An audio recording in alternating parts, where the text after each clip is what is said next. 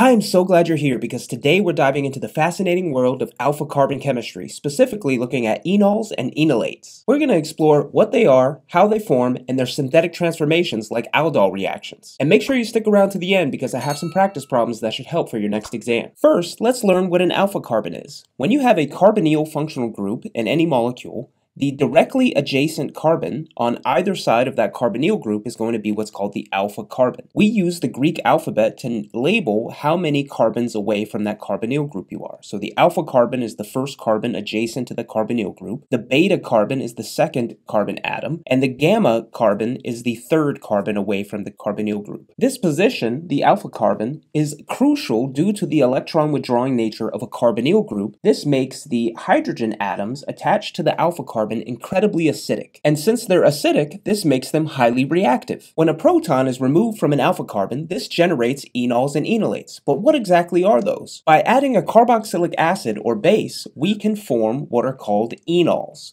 So enols, as the name suggests, contain both an alcohol and an alkene attached to the same carbon. If a strong base is used, this is going to abstract a proton from the alpha carbon position to create what are called enolates. Now, the enolate is formed because a strong base does not allow that enolate species to ever be protonated. From here, importantly, both enolates and enols can undergo transformations, which we're going to learn about in this video, to attach different substituents to that alpha carbon position, allowing us to create new bonds. Intriguingly, a ketone and an enol are tautomers of one another.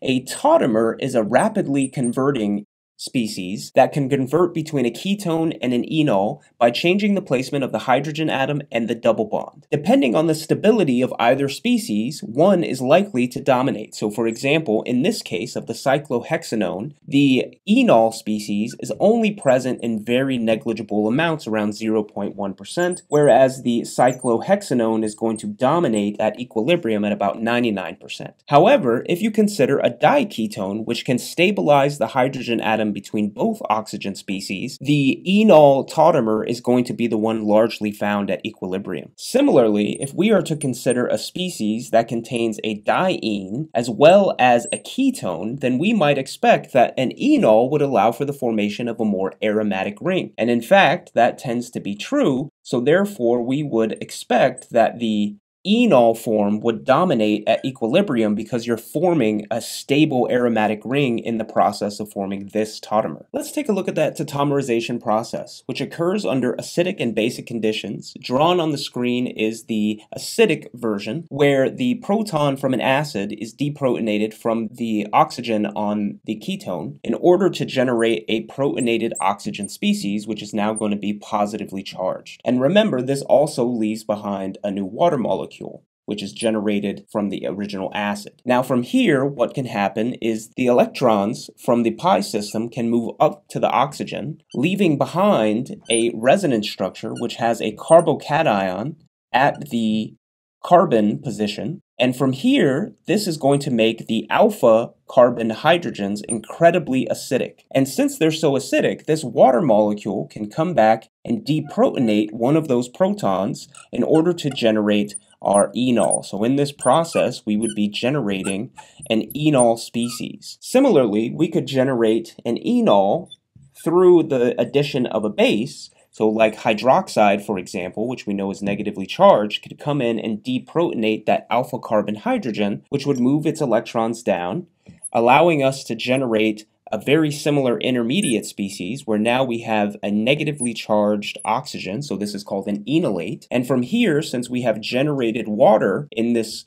mechanism, the oxygen atom can come and regenerate our base and form the exact same enol species. Now importantly, when trying to create enolates, it's incredibly important to decide which base you're going to use. So imagine that you chose sodium hydroxide or even something like sodium ethoxide, which are both great bases. However, consider the fact that the very first step is that deprotonation of the alpha carbon hydrogen, and this is going to create a brand new enolate species, which is going to now place a negative charge on the oxygen. However, the byproduct of deprotonating using one of these bases, in the case of NaOH, would be H2O.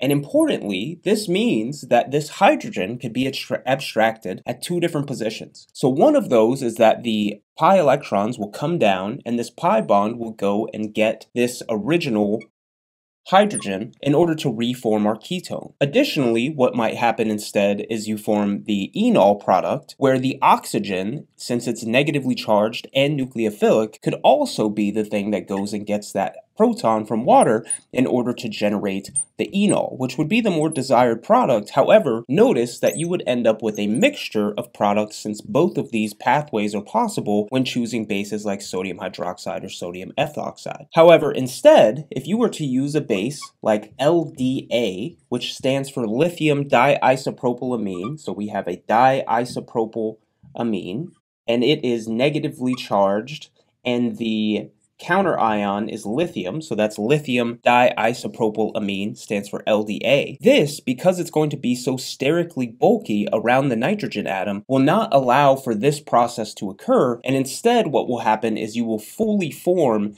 the enol species, which would be the more desired product exclusively, as opposed to a mixture of products when using the other types of bases. Now you may have just noticed the important part of forming enols and enolates and what that allows us to do. So for example, if we are to form an enol of a compound like this, for example, what can happen is you can add something like Br2 or bromine gas. The electrons from the oxygen can come down to reform that carbon-oxygen double bond, and what might happen is that in this Br2 molecule, the pi bond will now come and attack the electrophilic bromine, allowing us to do alpha halogenation. So in this process, we would be forming a brand new carbon to bromine bond, and then subsequently, now that this oxygen is positively charged, that bromide ion that was kicked off could come and abstract the hydrogen, allow us to create a neutral species, which would be our desired product, where now we have generated this new carbon to bromine bond, and this is called alpha halogenation. Next, let's talk about Aldol reactions, which are one of the most important reactions in all of organic chemistry. Let's walk through this mechanism of this overall transformation where we're creating a brand new carbon to carbon bond. Remember, the first step would be deprotonation of the alpha carbon hydrogen from one of the hydrogens on this alpha carbon using a base. This would move the electrons into creating a new carbon-carbon double bond and move up the pi electrons from carbon to oxygen, allowing us to create our enolate species, which now is going to make the oxygen negatively charged. From here, another one of these exact same molecules is still present in our reaction system, where these electrons can come back down to reform our carbonyl carbon. In doing so, pushing these pi electrons from the carbon-carbon double bond to attack the electrophilic carbonyl position, and also kicking up these electrons. And in doing so, this is going to generate a brand new intermediate, where now we have formed a new carbon-carbon bond at the alpha carbon position, allowing us to subsequently protonate the negatively charged oxygen by using the H2O, which was formed in the first step, and regenerate our hydroxide base by abstracting one of those hydrogens, allowing us to create this product. And notice that the alpha carbon position has now formed a new carbon-carbon bond to a homocoupling of these acetaldehyde species. Now that you've learned about the formation of enols, enolates, and the reactions that they can do, like alpha halogenation and aldol reactions, let's try some practice problems. Pause the video, try these problems independently, then resume the video to check the answers.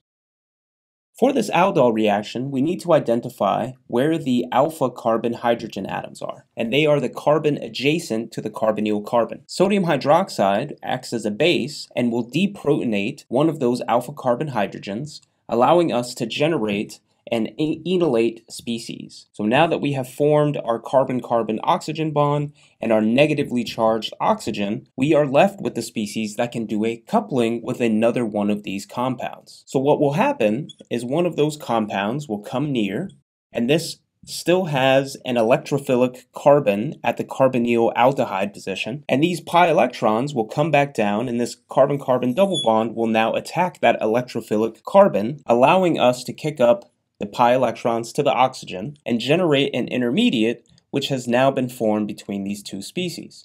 So we are left with, remember the attachment is at the alpha carbon, which is the carbon adjacent to the carbonyl carbon. And remember it is attaching here, so there's going to be an oxygen. And towards the other direction, there's going to be our carbon, followed by our isopropyl group. And this is going to be negatively charged, at least until it interacts with the water which was generated after the deprotonation of that alpha carbon, which will allow us to generate a brand new alcohol. So our final product should look something like this. And remember, our new carbon-carbon bond is formed at the alpha carbon position. We are left with an alcohol as well as the rest of our compound. So this would be our final product of this aldol reaction. Now, anytime we do a crossed aldehyde reaction, which is a reaction between two different carbonyl compounds that are not a homocoupling, we need to begin by identifying the alpha and the beta positions. So the alpha carbon is going to be the one adjacent to our carbonyl carbon, and therefore our beta carbon, which is the one that it reacted with, is going to be at the carbon attached to the alcohol. From here, we can identify where the new bond has been formed through the process of the aldol reaction. And from here, we can see that if we were to take the left-hand side of this molecule, then the species that did this interaction is this ketone. Notice that it looks identical on the left-hand side of the carbonyl, and on the right-hand side, we are left with two carbons. So the molecule looks like this. Now, the part that came from the beta side is going to have an attachment, a carbonyl carbon, at that position. And then we are left with 1, 2, 3 carbons, 1, 2, 3. So these are the reactants that must have reacted. Now, importantly, when doing crossed aldehyde reactions, if you don't want to get homocoupling of just a single type of molecule, then you need to use that very specific base that we learned about in this video called lithium diisopropylamine, or LDA for short. Remember that when just trying to form an enolate, we need to use a very specific base, otherwise the enolate species would attack an electrophile at the oxygen position, forming an enol, or a mixture of products where you regenerate the carbonyl compound. However, when you use LDA, because it's so bulky around that nucleophilic nitrogen position, that allows us to stop at the enolate position, allowing us to generate what we're actually in search of, which is a negatively charged oxygen with a double bond to the carbon and the alpha carbon. So if you have any questions about today's video, drop it as a comment down below and I'd be happy to help you out. Subscribe to my channel for more chemistry content, and I'll see you in the next video.